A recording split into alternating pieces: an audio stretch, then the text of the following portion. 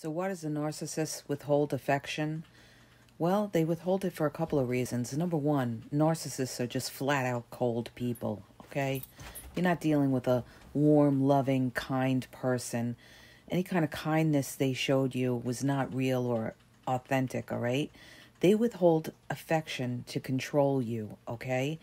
They never give 100% of themselves, and they withhold intimacy. They will never, ever completely open up to you because they trust nobody, all right? A narcissist trusts nobody.